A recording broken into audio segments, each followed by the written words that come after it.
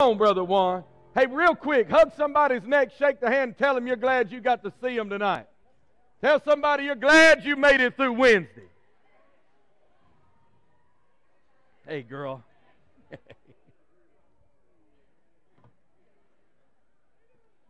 Amen. Look at somebody and say, tell them, be glad for Jesus. Come on now, say, be glad for Jesus. Amen. Amen. Amen. I see that most of y'all didn't grow up in a African American Baptist church. Amen. Somebody says, be glad for Jesus. You got to get loud. Look at somebody and say, I said, be glad for Jesus. Amen. Amen. Amen. Go ahead, somebody shut them back doors. I don't want too much of this leaking out tonight.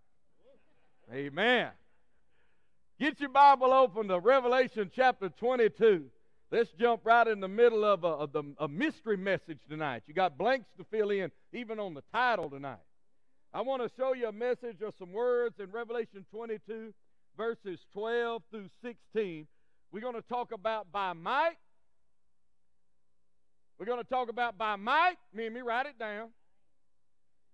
We're going to talk about by right. And we're going to talk about by light. By might, by right, and by light. If you got it, say, I got it. Say it back to me. By. Amen. What in the world are we talking about? We're talking about promises and statements that the Lord makes, that He either makes out of His authority, or He makes out of His ability to bring a thing forth, or He makes out of His ability to create clarity, direction in our lives, and promises that He makes that move us from light to dark. Now, most of y'all have been with us on Wednesday nights as we've been studying through the book of Revelation. I know some of you just now getting to come on Wednesday nights, and you're kind of jumping in at the end of the book. But what's happening in Revelation 22 is God is reminding us of the promises He's made in the book. He's reminding us of the big things. He's reminding us of the end things. The children of God are in the eternal state. This is where God is moving us to. Tribulation over, millennium over, a short time that Satan is released, whatever time that is, we don't know how long it is. That time is over. The great white throne judgments have taken place. Everything is settled. All the accounts are settled. The justice bar of God is appeased on every level, and Revelation 22 is telling us about last things. And as we looked last Sunday morning, we looked at the last things that God wants us to see. Now, if the Lord is willing, then on Sunday morning, this coming Sunday morning, we will conclude our study of the book of Revelation. I just really, in praying about it, I just couldn't hardly get past the invitation that is given. The Spirit and the bride say, come, without saying it to as many potential lost people as we possibly could. And so that's the real reason why we wanted to move that to Sunday morning and talk a little bit about it. And then Lord willing, I don't know if I'm going to preach an intermediary sermon or two, or we may jump straight into the book of Romans. Praying a lot and studying and thinking a lot about whether we would go into Romans on Wednesday nights or the book of Genesis. But I know that you've touched on Genesis most recently compared to Romans in your life groups and in the Gospel Project. And I know that was relatively fresh on your mind as we touched on it in the summer and the fall. And so what we're going to do is begin in the book of Romans. It may take us, I could see it taking as long and maybe twice as long as it has took us to go through the book of Revelation, which has taken us coming on about a year and a half. We began back in the summer of 2015, and now we're, of course, in the about to turn the page on 2016. And it could take us probably a year and a half to probably at least 2 years. There is so much within the book, really so much of what God laid on the Apostle Paul's heart in life and ministry and in mystery is revealed to us in Romans. While of course he talks about other things in specifics in other books, 80 to 90% of everything the Apostle Paul said under the inspiration of the Holy Spirit is at least touched upon in the book of Romans. And I told you a couple of weeks ago that if there's 5 books you need to have a working knowledge of as a Christian, within the first 5 years of you being saved, you need to have your own personal abilities in the book of Genesis, in the book of Psalms, in the book of John, in the book of Romans, and in the book of Revelation. Now, those of you that have been studying with us, you have accomplished the part on Revelation. I hope that it's been a blessing to you in some way. I hope that you've drawn closer to the Lord in it, and I'm praying that that's what will be happening as we look into great truths, Lord willing, in the book of Romans. But as we are concluding Revelation and we're seeing statements made, we see 3 primary statements that are made by the Lord. And in particular here, we see the Lord Jesus himself interjecting a lot into the message. We know from what Jesus has told us and John told us in the early stages of the book that the revelation was given by the Lord Jesus to an angel. And the angel and angels, we found as we studied the book, relayed them to the Apostle John, and the Apostle John speaks them forth. But while he has been getting this vision and getting this revelation, there have been times where the Lord Jesus himself begins to speak and the angel grows silent. Amen? As we all ought to do when the Lord begins to speak. Amen? We can be speaking a good thing, but when the Lord speaks to us is when we need to be quiet. We need to follow the words of Solomon in Ecclesiastes. You are God in heaven, I am here on earth. Lord, I'm going to let my words be few. And so we see the angel here, and we looked at it in verse 7 on Sunday morning, but we see again, and we're going to see tonight 2 times, where the Lord Jesus interjects himself even into his own revelation to do what? To put an explanation mark on what's being said. Does that make sense? Does that might be said? You know, Vice President-elect Pence is in charge, they tell me, of the transition team for President-elect Trump. And I'm sure in some of those meetings he's talking about those details, but every now and then I imagine, especially knowing what I've seen of Mr. Trump, I would imagine him to interject. And so he's probably interjecting, and when he does, what he's communicating is, now this is something I want done. Right? So that's on a much lower level, but we see the same thing occurring here. Jesus is giving this to an angel, but then he puts an explanation mark on it. And so we need to watch those things, and that's what we're going to do tonight. In fact, 2 of the 3 things that we're going to examine tonight are specifically spoken to us by the Lord. So be looking and begin with me in verse 12. Jesus is speaking here. And he says, and behold, and this is right after he said what last Sunday morning? Let him who is what? Righteous, or rather unjust, let him be unjust still, filthy, filthy still, righteous, righteous still, holy, holy still, right? He says, and behold, and that's the same thing he said in verse 7. Look now, and he is going to basically say the same thing. Verse 7 he said, behold, I'm coming quickly. Look at what he says again. And behold, I am coming quickly. And we ought to be living with the idea that we are a heartbeat away from eternity, whether the Lord comes and calls us or he calls us home in death. Amen? Behold, I am coming quickly, and my reward is with me to give to everyone according to his work. I am the Alpha and the Omega, the beginning and the end, the first and the last. Blessed are those who do his commandments, that they may have right to the tree of life and may enter through the gates of the city. But outside are dogs and sorcerers and sexually immoral and murderers and idolaters and whoever loves and practices a lie. I, Jesus, and here's the Lord speaking again, have sent my angel to testify to you these things in the churches. I am the root and offspring of David, the bright and morning star. Dear Heavenly Father, give us words to utter and give us ears to hear. And we pray this in the name of the Lord Jesus Christ. And everybody said, amen. Look with me there on your outline at verses 12 and 13, and we talk about two things. The Lord is talking about a promise, and He's talking about a power. He's talking about a promise, and He's talking about the power. Behold, I am coming quickly. That is a promise. My reward is with me. That is a promise. What's He going to do with that reward? He's going to give it to everyone according to their work.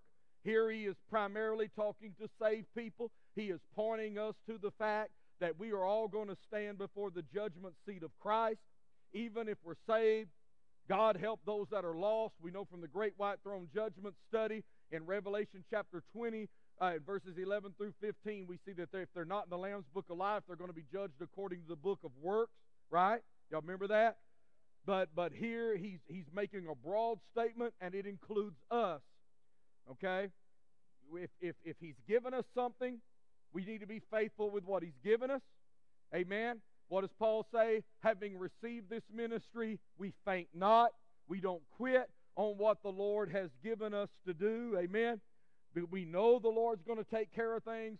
We know even in this world we're going to have difficulties, but we are a people that are going to be resurrected. We are a people that, absent from the body, are going to live with the Lord, and one day our bodies are going to be resurrected. And 1 Corinthians tells us that this corruptible is going to put on incorruption, this mortal is going to put on immortality, and we are going to be before the Lord. And he says in verse 57 of 1 Corinthians 15, right, but thanks be to God who gives us the victory through our Lord and Savior Jesus Christ.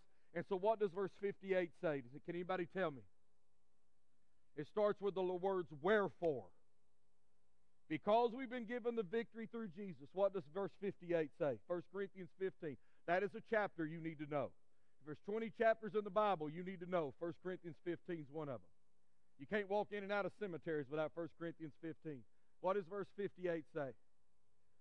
Wherefore, my beloved brethren. Oh, I see Brother David's helping y'all out. I got my cheat sheet back on the back wall myself. Y'all got three of them. I got one of them. My beloved brethren, be steadfast, unmovable, always abounding in the work of the Lord, knowing that your labor is not in vain in the Lord. It is going to accomplish something. It is known. God knows the sacrifices you make for Him.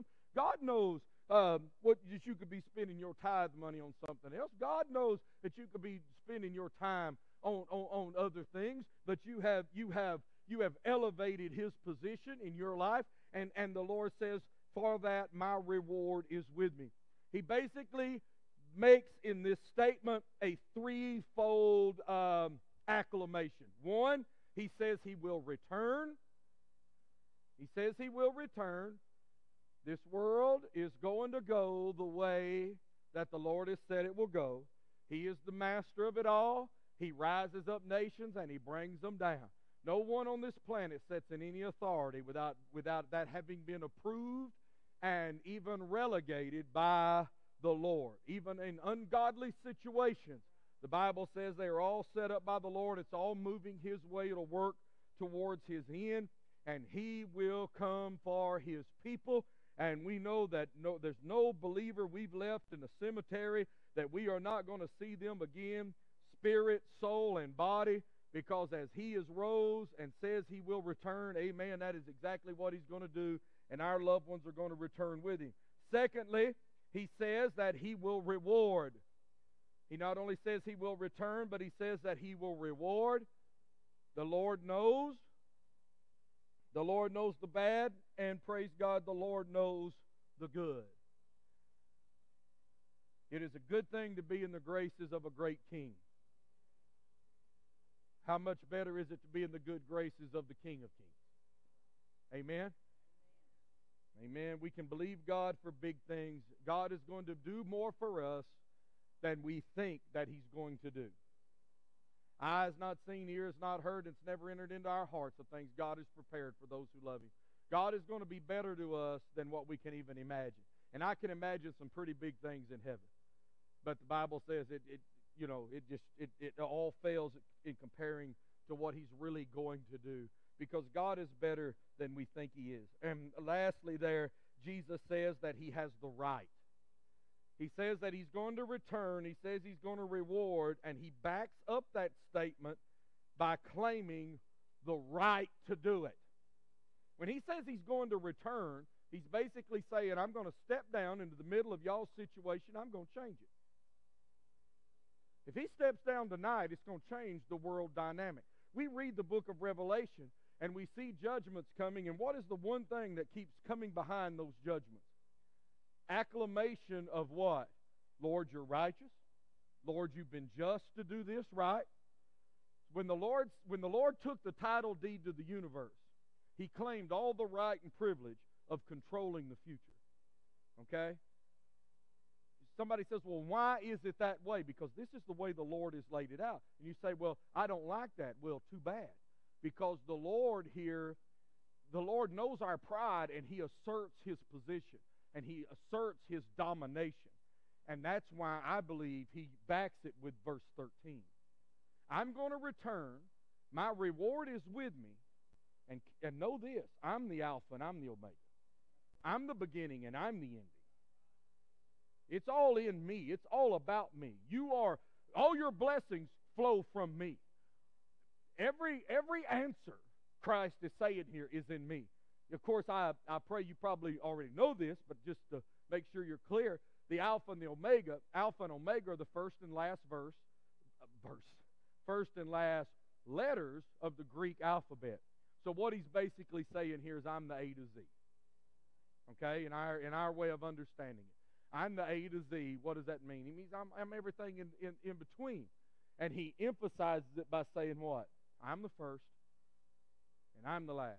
And there is nothing that exists apart from me. I have every right, the Lord is saying, to return, to change, to set up, to judge, to bring a tribulation, to allow Satan to rise, to allow him to have his Superman called the Antichrist, and to let him have his false prophet. I will allow them to raise up, and I will destroy them at my good pleasure. I will gather a battle, and I will defeat the enemy. I will set up a millennium. I will loose Satan. I will destroy him at the battle of Gog and Magog. I will judge the lost. I will bless the righteous. And I'll do it, if I could just paraphrase, for the Lord, because it's what our cotton-picking well want to do. And who will stop me? Now you say, well, Brother Todd, is it right? Are any of His ways unjust? Are any of His ways unfaithful? It's not just He has the power to do it, but frankly, He's the only one holy enough to bring a good end. So He makes a promise that He backs with His power. I've told you this many a time. A promise is meaningless without the power to bring it forth. I can make you all kinds of promises, but do I have the power to bring it forth? When Misty and I was dating, I'd be singing her them songs. I'd tell her, baby, I'll give you the moon. Well, don't that sound good? Sound like a country boy, right? Baby, I ain't got no money, but I'll give you the moon.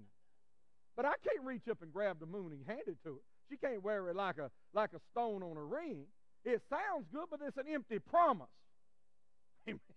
There was some nights I thought that was all we got. We just walk out there and look at the moon, baby. There for you. Those within. See it? Down below verse 14 and 15 on your outline. See where I noted out. See where the word within is in bold. Do you see that? Would you circle it? And then if you drift down the page a little further, verse 15 says, those without. Would you circle it? Those that are within the new city. Those that are within the promises. Those that are within the reward. Are you following me? And there are those that are without. Now, again, He's concluding the book of Revelation. And He has given us this book to have an effect. That is one of the things that gets lost in Christian circles. God gives you His Word so that His Word does something. He has no interest in us just knowing and not doing anything with it. Do you understand that? The Word of God says that knowledge increases sorrow. If knowledge does not move to action, the only things it means is that you are more accountable than you were before you knew what you knew. I would rather stand before God an ignorant pagan than somebody who knew the Word of God and would not do it, would not follow it, and would not believe it. I think the first person's got a much better chance for mercy than just a straight-out unbeliever. Jesus never said we would be blessed, we would be happy if we knew what He said. What did He say there in the Sermon on the Mount? Blessed are who? Those who know and do. Those who know and do. He wants it to have an effect. The ultimate effect of listening to the Lord is verse 14. The ultimate effect of rejecting the Lord is verse 15. Now, he can't make it much plainer than that. And again, this is the end of the book, and he's giving it to us quick. So if you look at verse 14, blessed are those who do His commandments, that they may have right to the tree of life. Literally, they have the right to the tree.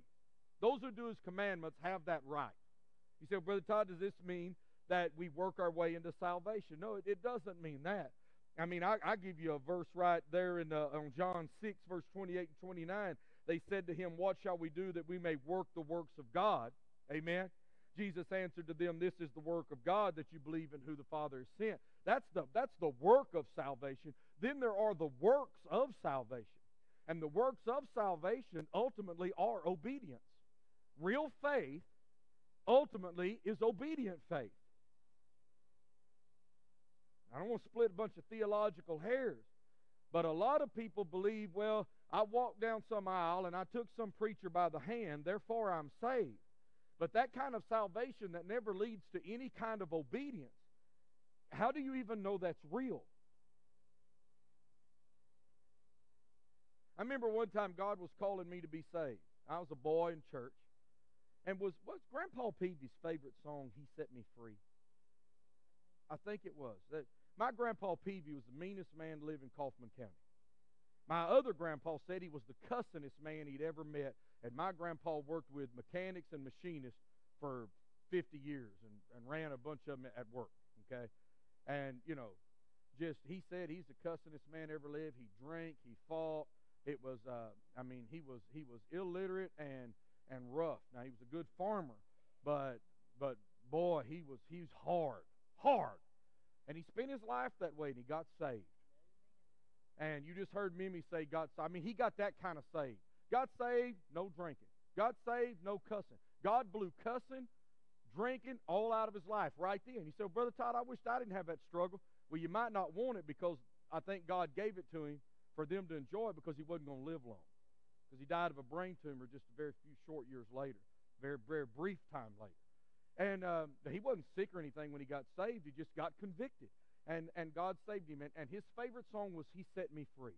Which, if you think about the way kind of man he was, it's like a bird in prison. I aged up. No freedom from my sorrow I felt. But it's looking at me like I'm crazy. But anyhow, I can't remember the words. So anyway, I remember him talking about that one day. I was a kid, and God was convicting me. And they were singing that song, and somebody in church must have gave testimony about it. And I remember being very emotional about it. And God was calling me to be saved, and I even got the goosebumps. And I was emotional about it. What He did for my grandpa being saved, man, died when I was 2 years old. And I remember sitting there going, wow, this feels so great. I must be saved. And I spent all day convincing myself that I had gotten saved while they were singing that song because of how I felt. But there was no change. There was no surrender. God was calling for me to surrender. God was calling for me to make Him known. You've heard my testimony. I've told you that I got saved the minute I was willing to act on my belief. The moment I stepped out is when I know the Lord saved me. And you may have moments, but if those moments don't bring and show forth a difference, what kind of faith is that?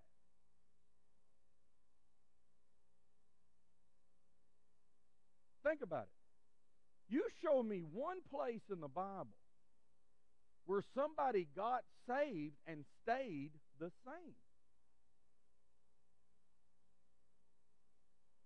You say, Brother Todd, can we backslide? Yes, we can backslide.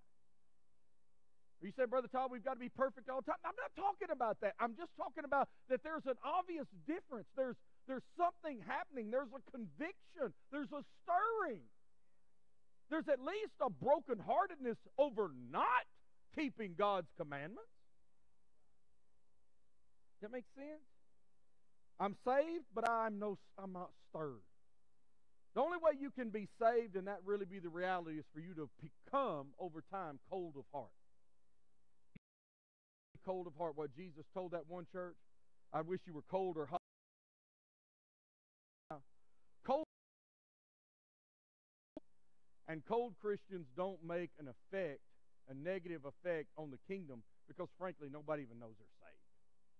And if they won't get right, God usually brings them to an early grave, because and you say, Brother Todd, how do you know that? John 15, Jesus said, my Father, I'm the vine, my Father's the husbandman, and that a branch that does not bring fruit is pruned off, is cut off by the Father. Because it's what? What did he say? Good for what? Nothing.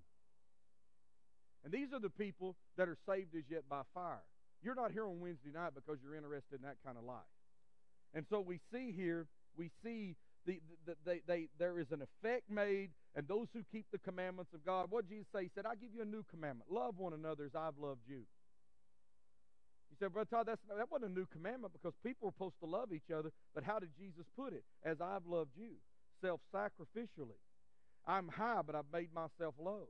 I've been patient with you. I've cared for you. I have taught you. Do with other people, bear with other people the way I've bore with you. All of those things are those who those are pictures of people who are saved, and those people there on your outline, they are given access and ability. We are given the access to come into the new city, and we are given the power to enter the city to eat from the tree of life. You have to have both. You have to have access to the Lord, and you have to have the ability to come before the Lord. And both of those are given by Christ. That is so much of what was happening when the Lord tore the veil in two when he died on the cross, and the veil of the temple was torn in two. He was telling people, now you have access. Now you can come. What do I bring? I bring the blood of Christ. That's my capacity. That's my ability. I don't bring my works. I bring Jesus' works. Does that make sense? Verse 15, there are those that are without, but outside are dogs. And if you really want to afflict a dog lover, show them here that dogs don't go to heaven and they go nuts. And that's not what it means, but lest you get upset with me. I've just seen some people aggravated by it. We don't want to be aggravating people with Scripture. So let me just say, don't do that. The dogs here is, most of the time you will see this modernly translated, perverted person. Now, a lot of times you will see this referencing homosexual prostitutes. Okay? And so just multiplied perversions of God's intention for sex and that kind of thing. But it's not just that. You'll have some that say it's just that, but that's I don't not from what I've studied, I don't see that in the wording. But it definitely does not talk about Fido and Rover. It's talking about people that are twisted. Stay lost, you'll get twisted.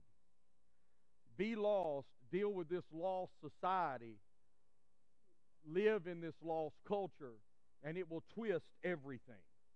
And that's what we're dealing with in America today. It's just the total blurring, the total twisting.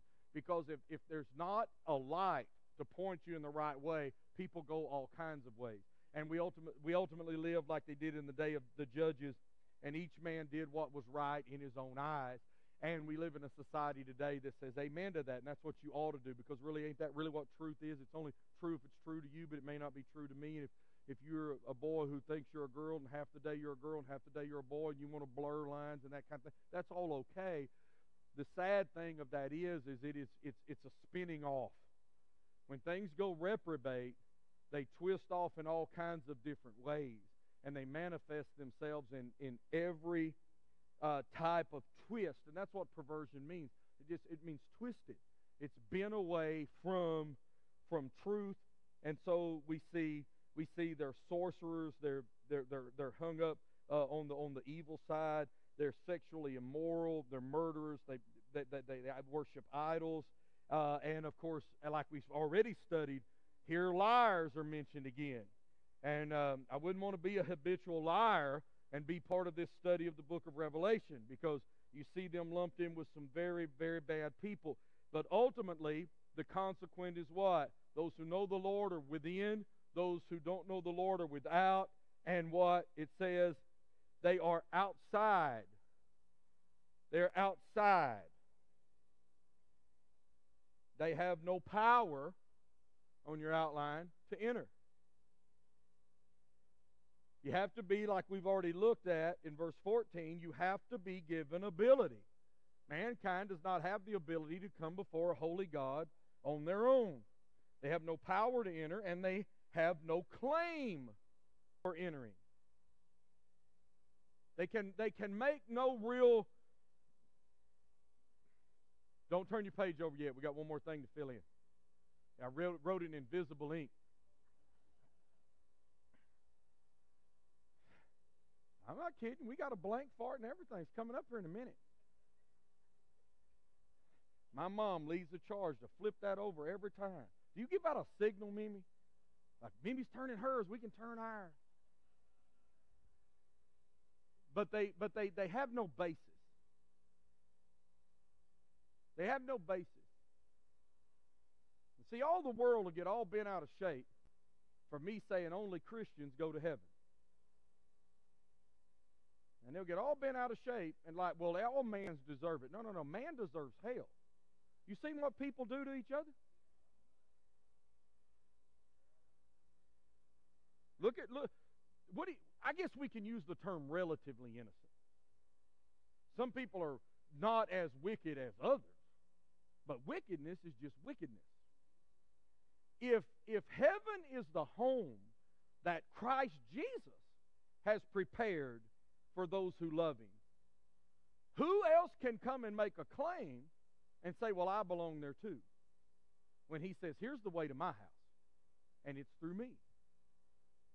When we die and we stand before the Lord, guys, our only claim is that we've been saved by the blood of the Lamb. We haven't brought any of our own works. We know we're not able to do anything, but Christ was able to do. And Christ is enough. And I'm telling you now, you stand before the Father God like that, and you're going to be okay. You don't bring anything else. Just Him. What would you pour into His sacrifice? What would you pour into His sacrifice that wouldn't putrefy it?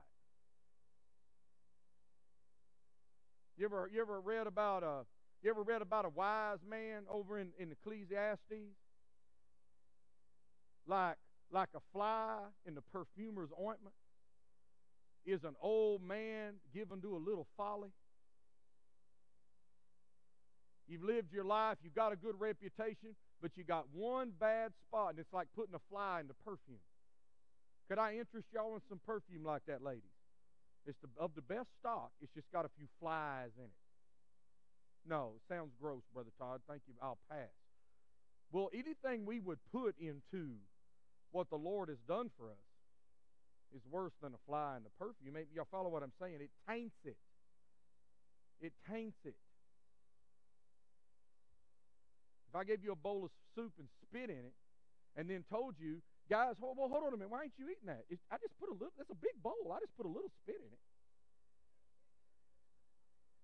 I mean, it's do your best to eat around it. No, you would say, oh, thank you, Brother Todd. Because now, but when y'all follow my logic? Don't stand before the Lord and say, Lord, I know you died for me, and I did the best I could, because that's spitting in the soup. Just know that you can lay on your deathbed and say, Lord, I wished I was better than what I have been, but you know my heart. I know you. I love you. I want you. I need no other. I'm not bringing my scepter. I'm not bringing my money. I'm not bringing my good works. I'm bringing you. You can die with confidence like that. But if you're trying to get there based on anything you've done, you're going to lay on your deathbed and see 10 million regrets. Y'all following me? Don't bring that. They have no claim. There's no blood covering their sins. Their sins are glaring, and they're before the Father. And who can walk in a holy city that's not holy? What's the real problem? And what's written in invisible ink there at the bottom of your page? Would you just write down the word unchanged? That's the real problem. The real problem is not that they were perverted. The real problem is not that they were sorcerers, sexually immoral, murderers, adulterers, and liars. These are the natural results of being lost. But if they had been changed, they would have access to the city. Because nobody that's going to be in the city has changed themselves from these things that lie in all of us by our religion. Y'all following me, right? Y'all, everybody here would say amen. But maybe if there's somebody here that thinks you can't work it in, you have to be changed. The only difference between those of us in heaven one day and those that are in hell is that they were unchanged and we were changed.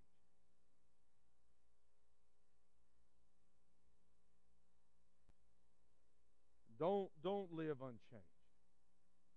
Now turn your page over. Thank you, Mimi. Mimi said it's okay.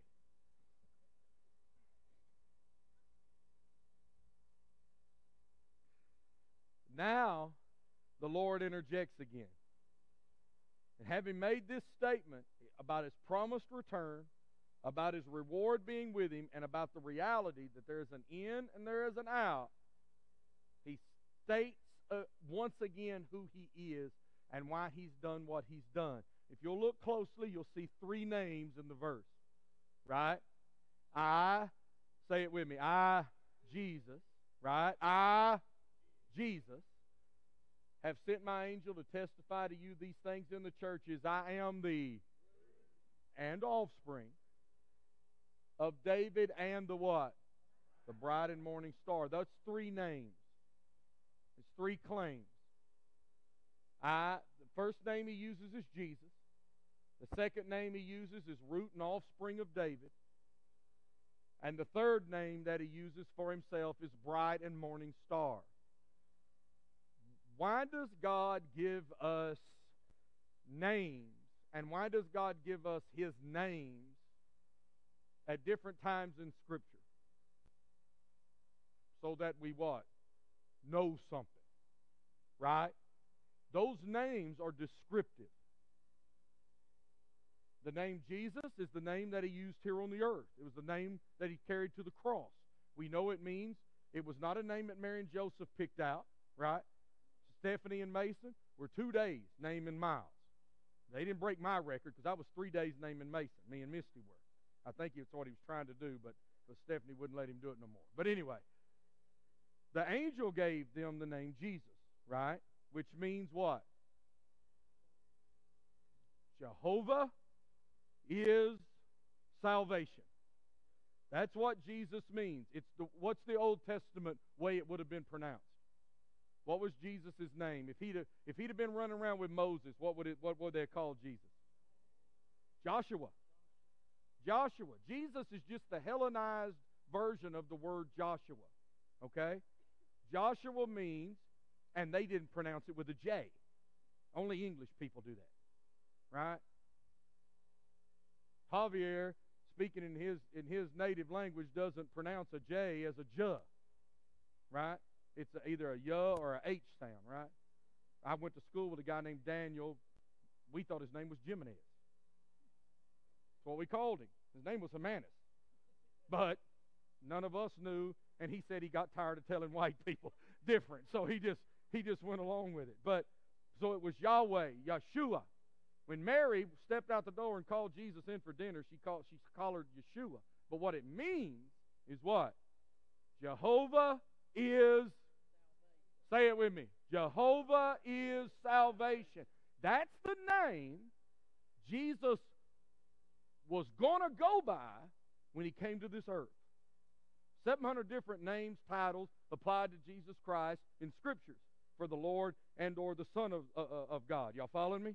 But the one he picked out was what? I want you to know that I am God, and I want you to know I'm here to save. I came to seek and to save that which was lost. The next name is root and offspring of David, and the third one is bright and morning star. And those names are very descriptive, aren't they? Well, why is he giving us descriptive names? So we'll know him, and so we'll understand what he's saying. Right? So look at there at the back of your outline. What is the emphasis of Christ Jesus? What is Jesus emphasizing? If you guys, and I know we're running through it on a Wednesday night, but there are no greater consequences than verses 14 and verse 15. Think about it. You're in or you're out. You're in heaven or you're in hell. You've been changed or you've been left unchanged. Okay? I mean, those are huge statements when we really think about all of humanity fits into one of those two verses. Billions of people fit into one of two verses. Okay? And so he comes back and he authenticates that decision. He authenticates that reality based on who he is. And what he does is he emphasizes who he is. There on your outline, we see the name Jesus. And that emphasizes his might. His might. His ability. This name does a couple of things more, but we ain't got all the time in the world. This name removes any doubt.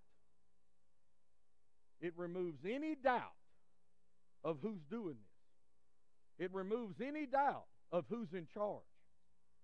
Again, we live in a pluralistic world that has adopted a monotheistic ultimate end, but a pluralistic avenue to get there. What do I mean by that? Here's a common American statement. We're all trying to get to God. God's up on the mountain. We're all trying to get to God, and there's a lot of roads to get to God. There's Jesus.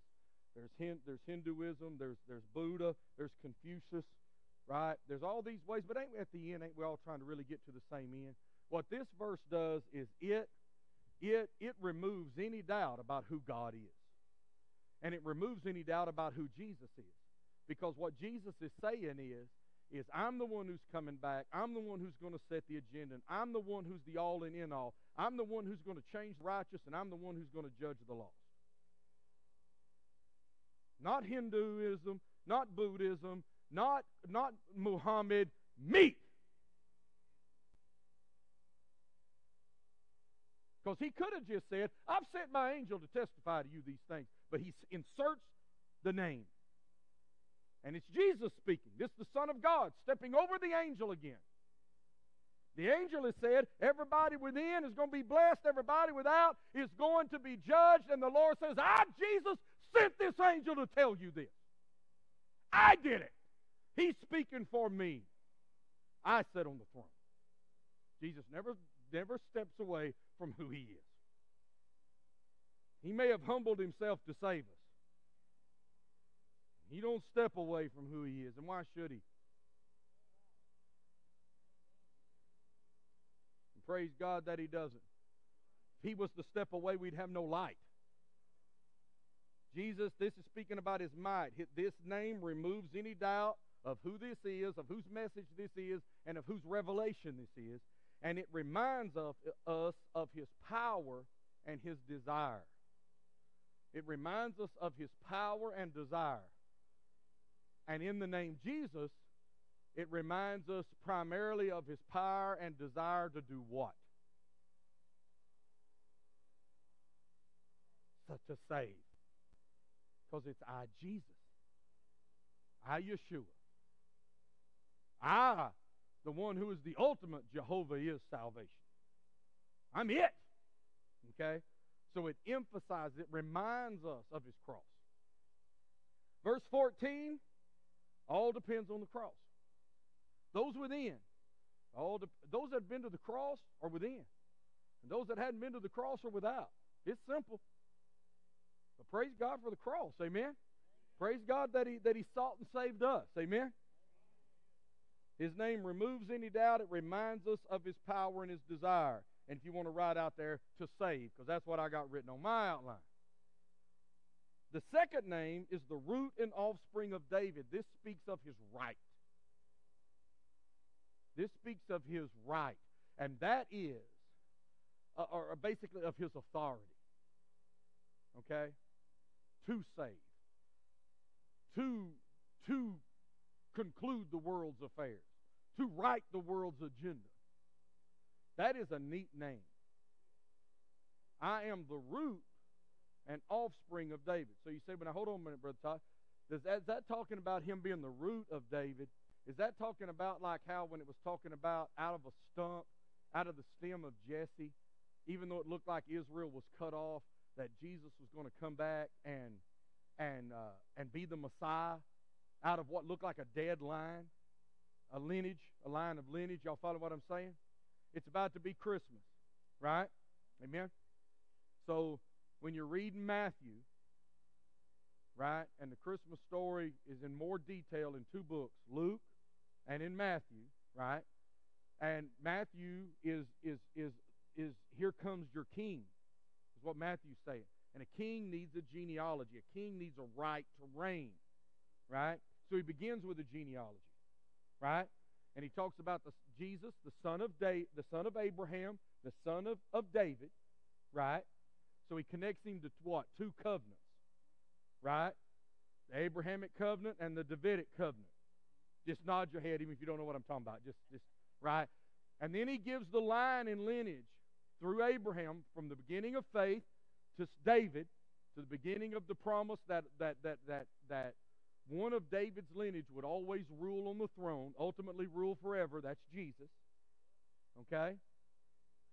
And you see all those kings. But about the time they're carried away into captivity, we start running into a bunch of names we can't pronounce because we don't know them. I mean, Uzziah looks like a crazy name, but if you say it enough times, well, we've read about King Uzziah, and we've read about King Hezekiah. But then there's a generations, 14 generations, nobody knows them because it was cut off. And when Jesus was born to a carpenter in Bethlehem, the Davidic line looked dead. That's what it means, out of the stem of Jesse, right? The righteous branch would grow out of what looked like a stump, but that's not talking about that. That doesn't say the stump and offspring of David. It says the what? The root. I'm the beginning. I'm the beginning of David. And I am his offspring. You want to pop your cork? Read Psalms 110, verse 1. The Lord said to my Lord. Right? Bring up Psalms 110, verse 1, Brother David.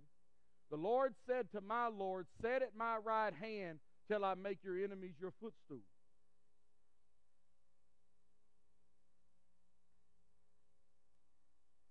He is under authority and he's in authority.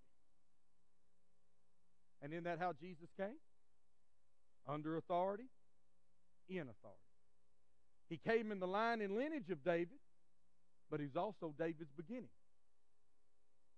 He came in the line of Abraham, but before Abraham was, Jesus says, I am. So he's, as God in the heavens, what he's saying is, I'm the originator of your promises. I'm the originator of your covenants. And the Davidic covenant, praise God, is an unconditional covenant.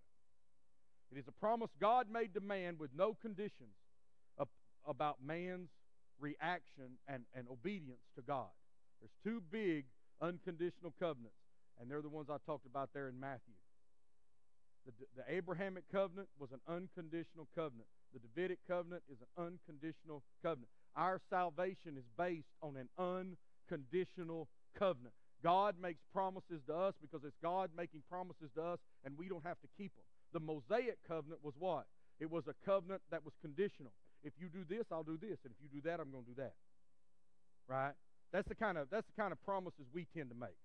As long as you act the way I want you to act, I'm going to be nice to you, but if you don't do me right, I'm going to do you wrong.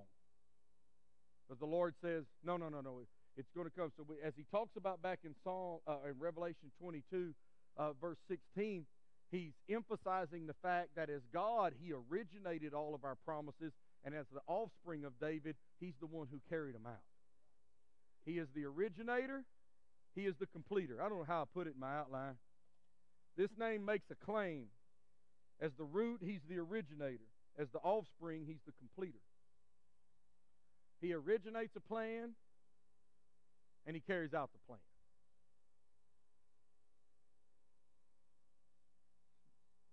It's like him being the high priest and the lamb. The scripture says both. He brings the sacrifice of who? The sacrifice of himself. That makes sense? It's pretty deep. The bright and morning star is talking about his light, and I'm sure you already filled that one in. Because if I was you, I'd already done it, just to show the preacher I knew what was coming up. I love to do that to Brother Jim. I'll see something start with S, and I start scoping out them verses. I said, I bet that means surrender. And I try to fill them in beforehand. The offspring, the bright, and the morning star. Now, that is obviously talking about his clarity. It's obviously talking about direction. There on your outline, note this name is not only the name of direction and clarity. He's the bright and morning star. He shines into our darkness. He is the one who came to us, showed us the light, and we end up in verse 14. It's because he showed us how to get there, and he is what is there. Okay? But it's also a name of victory. It's also a name of victory. Think about it a minute, and let's look at two verses of Scripture, two passages there on your outline. First, look at the second one I listed for you, 2 Peter. 2 Peter chapter 1, verse 19.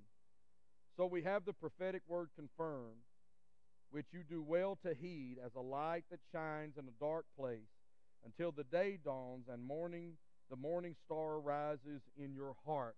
This is talking about the clarity. It's talking about the direction. Jesus said, I am the light of the world. Right? John 8:12.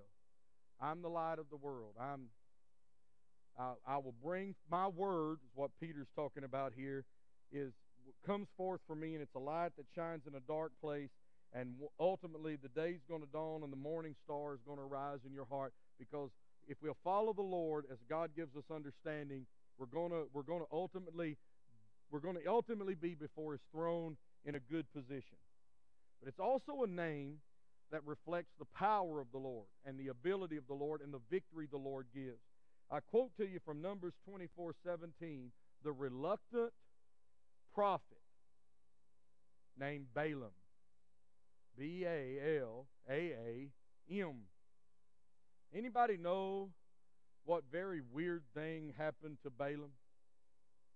His donkey talked to him. Balak of Moab had called out Balaam, who was obviously a prophet, to come and curse the children of Israel, because the children of Israel were doing whatever they pleased as they traveled through the land, and they had absolutely just annihilated the Amorites.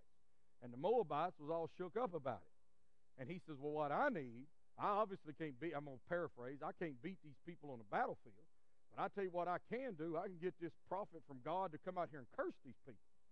And so he was going to pay him a good sum to come and curse him. Remember? But every time Balaam tried to curse Israel, he blessed them. Remember? And finally, he just ultimately said, I can't say but what I see. And one of the things he said was this. I see him. He's talking about the Lord. He's talking about Jesus in particular. I see him, but not now. I behold him, but not near. Now, what's that mean? It means, Bubba, it's going to be 1,500 years till Jesus comes. A star shall come out of Jacob. What's Jacob's name that God gave him? Israel, right? It means the same. A scepter shall rise out of Israel. A scepter is what a king holds in his hand. And batter the brow of Moab, and destroy all the sons of tumult, or of riot, or of uproar. Edom shall be a possession, Seir also, which is a capital. His enemy shall be a possession, while Israel does valiantly. Out of Jacob one shall have dominion, and destroy the remains of the city. Talking about the Lord coming and executing His will. But what's He called? A star. The light. Day star, the bright and morning star. Something like how the sun comes up in the morning and the darkness flees from it. Does that make sense? This name there on your outline is not just the name of direction and clarity, but it's also of victory. And on the bottom of your outline. And if you think about it, victory is exactly where He takes us. Overcoming is exactly where the Lord brings us. Power, position is exactly where the Lord brings us. Guys, we're headed for a land. We're headed home. Our God's got this. Our God is not going to fail in this. He's going to overcome, and we are going to overcome with Him. What is it that overcomes the world? Even our faith. As we trust in God, God is going to overcome. God is going to come through.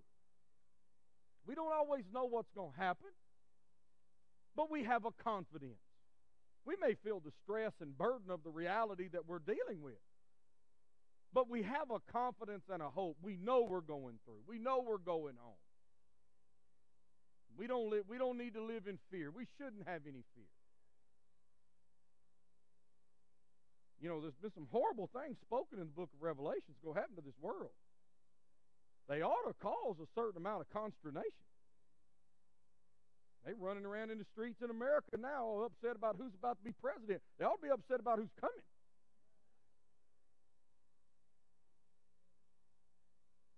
These things are real, but we're in Christ.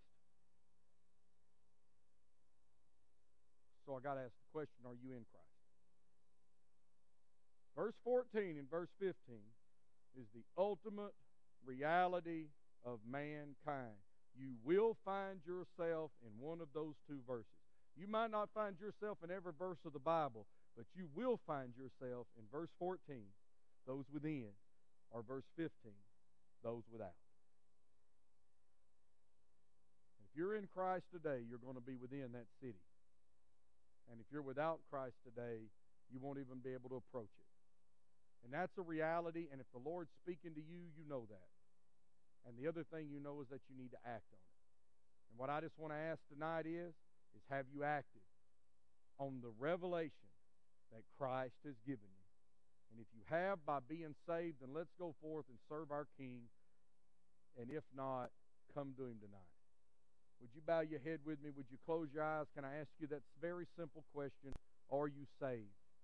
I want to thank you again for being a part of the service today. I hope that something in the message spoke to you.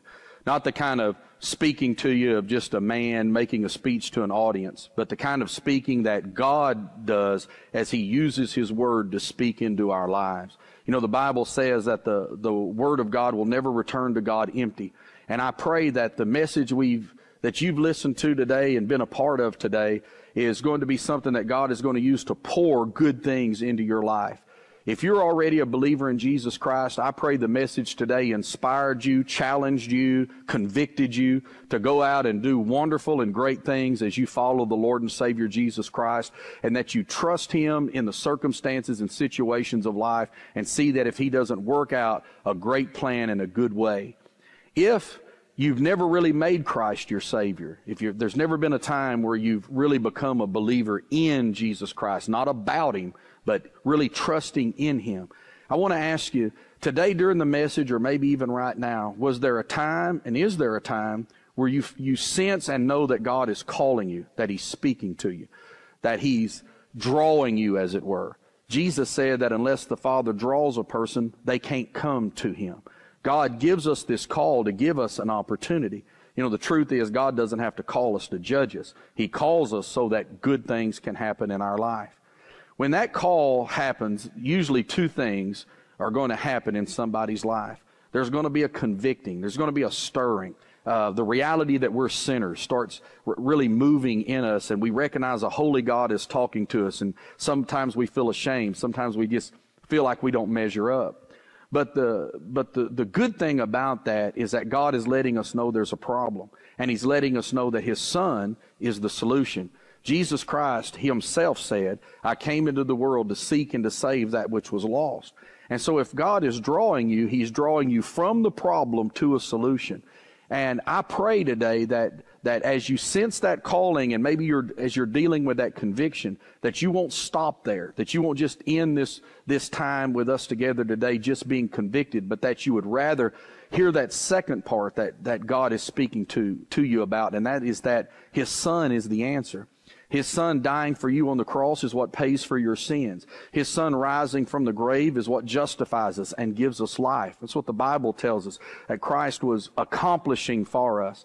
You know, in fact, the Bible says that He who knew no sin, speaking of Jesus, became sin, that we might become the righteousness of God in Him. Christ died on the cross to be our substitute, to take our place and to pay our price. And I hope as God is calling you today that you're being aware of that. And if you recognize that sin's a problem, and if you recognize that Christ is the solution, I hope that you'll take the next step, and that is to believe enough to act. The Bible tells us that the way to do that is to pray. The Bible says, whosoever shall call upon the name of the Lord will be saved. The Bible says, whoever will confess with their mouth the Lord Jesus and believe in their heart that God has raised Him from the dead, they will be saved. And so I pray today that you're willing to take that next really big step of becoming a follower of Jesus Christ, really trusting in Him. In just a few moments, if God is calling you to be saved, I'm going to lead a prayer that I would encourage you to pray. Now, I want to be the first person to tell you, and I think you probably realize this, that you wouldn't be saved, you wouldn't be made holy in God by just repeating after some preacher on the internet. There's got to be some faith there. There's got to be some real belief there.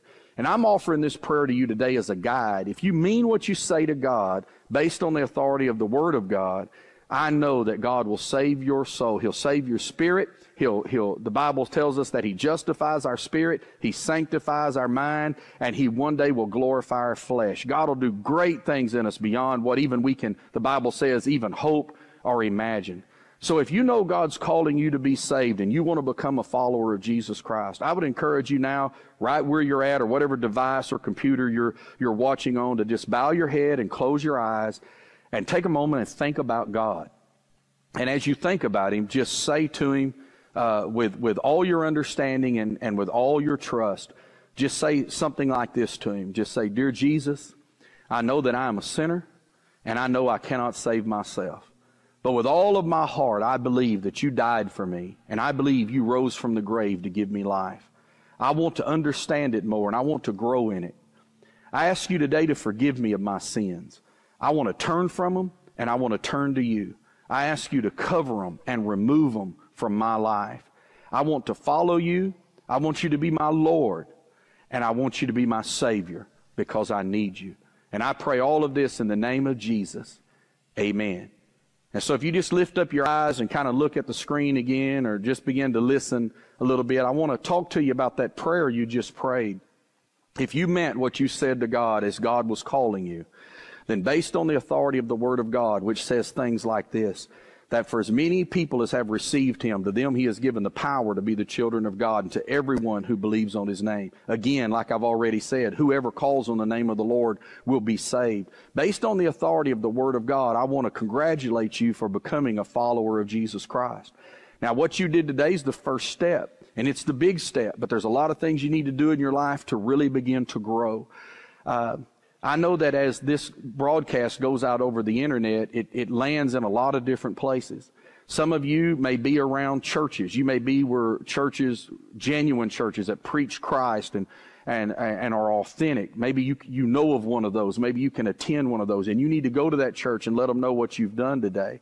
But regardless, maybe you're in a land where there are no churches right now, or you sure can't find any believers. You may be the first in your area, and that's okay too. God knew you were going to be that person before any of us were ever born.